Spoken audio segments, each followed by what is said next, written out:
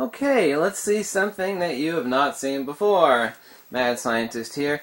Now, Walter Russell and others in a distant past have said that magnets have vortexes on either pole. Now, I explained polarity, and I explained this vortex in the upcoming 4th edition. But what about demonstrable proof? Well, you can actually see it underneath the ferrocell. You can see the hypertrochoidal pattern. And I'm the first person to uncover what magnetism is, that it's a reciprocating precessional hyperboloid that can only extrapolate itself out as a pressure mediation, as a hypertrochoidal pattern underneath the ferrocell. But what actually about demonstrable vortex actually exists? And the answer is that it can't even exist any other way. Now, geomagnetic precession, or the Lamour frequency, is a known entity of magnetism. So what defines a magnet? Before it's magnetized, it's an inanimate lump of neodymium iron boron, or samarium cobalt, or a ferrite. So what actually defines a magnet once it has become a quote-unquote magnet? And the explanation for that is incredibly simple. It is field coherency. It's the same differentiation that separates out a light from a laser, field coherency. So what you have on a macro scale is present on the micro scale. You actually have that geomagnetic precession that extrapolates itself out as a hypertrochoidal pattern. So right now, let's take a look. And let's cut to the chase. Right now I have a simple video camera, an old cathode ray tube, 27-inch. Let me pan over here. You can see on the wall I have a counterclockwise spiral right here. As you can see, it's pointed at this one right now on the TV. And a clockwise spiral, and then I have a grid over there. So the camcorder is just pointing at that. Okay, so now I'm going to use a 2x2 by 1 inch neodymium iron boron magnet to show you the actual vortex on either pole of a magnet. Simplicity is divinity. And then I will show you that, necessitatively, as per my explanation, the central vortex, which is the centripetal point of convergence, must be inverse to the outer edge. And that is also demonstrable. Using what? No one's been able to prove that a vortex exactly exists on either pole of a magnet. But, I always knew it was there. My formula for what a vortex is, for what magnetism is, for what the reciprocating precessional hyperboloid is. So let's take a look, shall we? So right now we have a counterclockwise spiral on the CRT tube, correct? Well, okay. Now we're going to take one pole of a magnet. I have the south pole marked green, the north pole marked red. So as I approach, take a look at this counterclockwise vortex here, okay? Notice which way it turns. It's moving. It's turning the same direction as the spiral is. So you can actually see the vortex turning counterclockwise.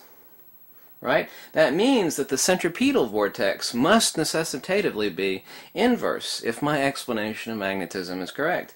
And if you look really closely, you'll see that the scintillating lines are clockwise. They're moving clockwise.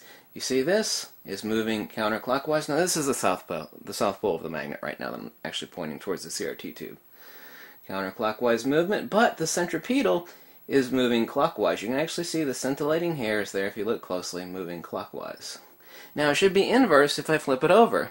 Since this is moving counterclockwise and the north pole should be moving this, the field, the actual projection from the back of the CRT tube, the electrostatic discharge, which is actually hitting the phosphorus of the screen, it should be moving that discharge, that dielectric longitudinal discharge, in a clockwise fashion, counter to the counterclockwise spiral here, correct? And also the centripetal point should be moving counterclockwise.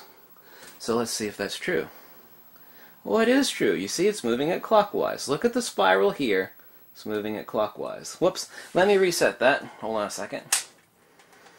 That happens about every 10 minutes or so on my camcorder. There we go.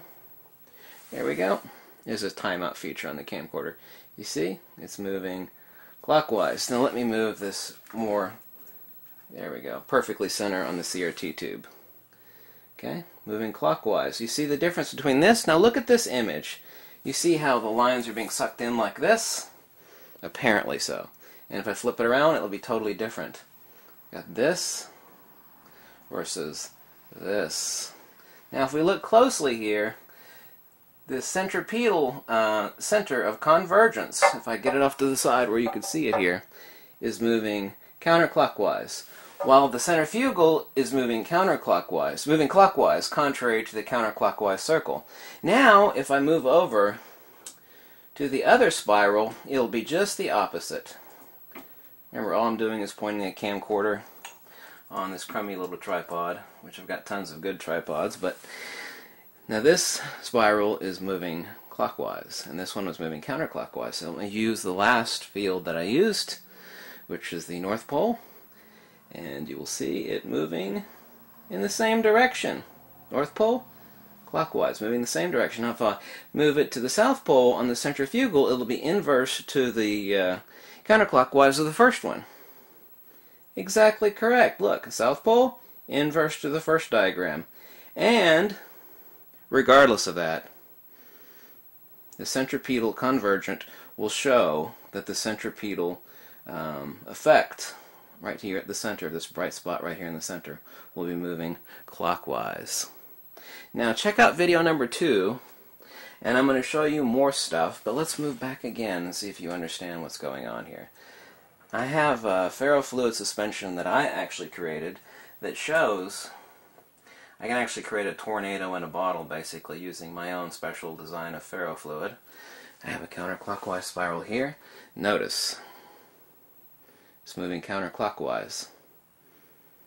If I flip it over, we'll get a totally different pattern. You see that pattern versus this pattern.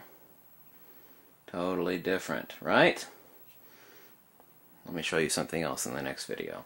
But here, if you look only at the centripetal point, which I hope you can see the centripetal point is moving on the South Pole, is moving clockwise, but will move inverse vortex on the North Pole. Is the scintillating hairs, they're moving counterclockwise. Counterclockwise?